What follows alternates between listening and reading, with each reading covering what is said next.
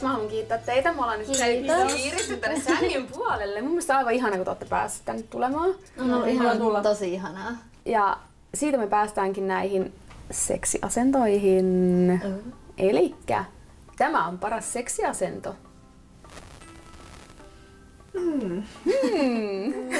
Mä voin suoraan sanoa niinku itselläni niin päällä, kun mä ratsastan miehellä, on paras seksiasento. Se on niinku taas... Sä saat orgasmin taatusti. Joo. Se on aika monella naisilla itse asiassa. No mulla sit taas ei, mä en tykkää päällä yhtään. Mä en tykkää siitä yhtään. Mä teen se vaan, kun on niinku pakko. Joo. Ja no mä oon silleen tylsää, että mua pitäis vaan ennus siitä takapäin. Sulla on helvetin isot hinkit ja sit sä näytä niitä kuitenkaan. Niin, sen takia just tosi tylsää. Tai sit joku muu semmonen niinku asento, tiiäks, silleen tässä sängyllä. Et oot silleen niinku takapuoli ihan niinku tälleen ja sit naama tiedäks. Meet niin paljon tälleen kuin vaan mahdollista. Niin naama. Mut koira-asento silti.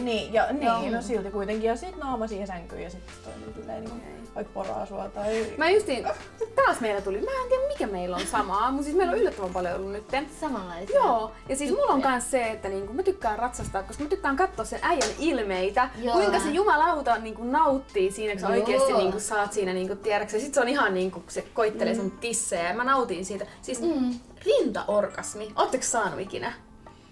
Siis se, että joku äijä hiplaa sun rintoja, niin saat orgasmin siitä, että niin sillä tavalla. Niin, että se koittelee. Se kiihottuu kyllä. Niin, siis se menee niin pitkälle, että sä oot ihan silleen, että sä melkein saat orgasmin siinä niinku sillä tavalla, että kun toinen niinku käsittelee sun, ei silleen niinku räplää sun nännejä. Joo, mutta sillä niinku sen oikealla lailla, niin sä saat siitä tosi mahtavan. No mä liikkaan eniten niinku silleen, että siis perinteinen, siis mies on päällä, ihan se perinteisin. Elikkä niinku tykkään siis lähetyssaarnaa. Siis ihan perinteinen. Niinku, jotenkin just se, että kun se on... Se pääsee niin syvälle suhun silloin. Jotenkin silleen, niin sit se on vähän mun niinku pääsen, että mä oon vähän turvallinen olo ja sitten vähän silleen jotenkin niinku... No kyllä mäkin sanotaan, että jos mun niinku pitäisi 2 parasta asentoa sanoa, niin on se lähetyssaarnaa ja sitten mun päällä ja 3 on sit se takapäin. Joo, mulla on sama järjestys oikeastaan. Niin päällä, alla ja sit takaa. Joo. Ja se takapäin ehkä se on helppo niinku lopettaa siihen, koska se mieshän on takuvarma, että se saa siinä. Se on takuvarma myöskin kyllä, joo. Johtuuko se sitten hyvästä perseestä tai jostain, mutta jokuhan siinä on juttu.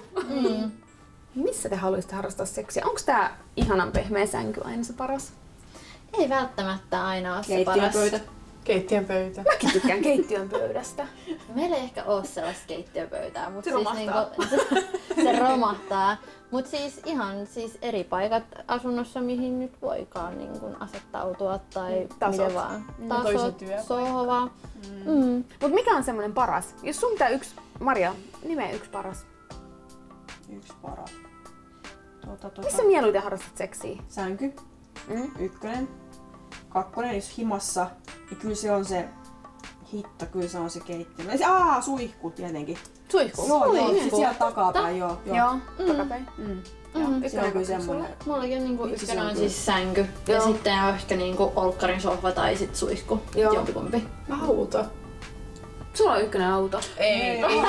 Ei ykkönen, siis sänky on ehdottomasti 1, koska se on vaan kätevin. Mut ehkä 2 on kuitenkin auto. Et ajat sä tiiäks johonkin metsään. Tai et niinkään metsään. Mulla on kans kyllä siis kauheeta sanoa nyt, jos mun mies kuuntelee, niin siis oikeesti niin toivottavasti ei kuuntele, mutta siis sänky, koska meillä on aina vähän kritisointia. Itse asiassa päästään nyt seuraavaan aiheeseen tästä, kun mä haluan kysyä teiltä jotain, mutta siis sänky, joo. Mutta toinen on ehdottomasti pöytä ja siis tukeva keittiön pöytä, aivan ihana. Kun siinä on tietysti, vaikka toinen laittaa pelkän lakanan siihen, sitten vähän niinku baby oilia sitten hieron siihen. Noniin, nyt. Mutta joo.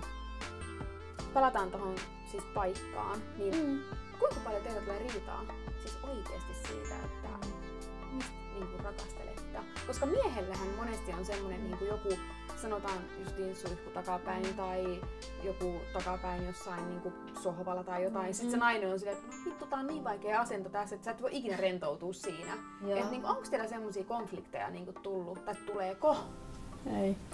Ei oikeastaan. Mulla ei en muista semmoista. Että mäkin olen niinku aika kokeiluhaluinen ja muuta, niin aina voi kaikkea kokeilla. Jos ei se sit niinku tunnu hyvältä, niin sitten ei enää tehdä uudestaan. No kun mulla on vähän sama silleen, että kun mä oon kuullut, että jotkut niinku silleen, että se loppuu suunnilleen seinään se seksi, se, niinku, että toinen ehdottaa, että ei voi. Joo. Niin mä oon enemmänkin sellainen, että näitä toimii, vaihdetaan. Että mä oon niin itsekin suora siinä, että sit äkkiä vaan seuraavaan asentoon ja lähdetään uutta. Että ei se niinku todellakaan sitä haittaa sitä. Ei. Niin. En mä tiedä siis, mutta en sit vaan mies kantaa niinku sänkyyn. Ottaja kantaa sänkyyn? Joo. No niin. Niin. Sä rupet itkemään, ei tää on mun polviekessä tässä näin. Ei kun siis mä haluaisin aina olla jossain muualla, mutta sit hän aina ottaa meidän sänkyyn. Okei. Otetaan sille! Turot löysäksi. Ihan uusi kampanja. Kiitos kun katsoitte. Muistakaa peukuttaa, kommentoida ja tilata Huippukivan kanava.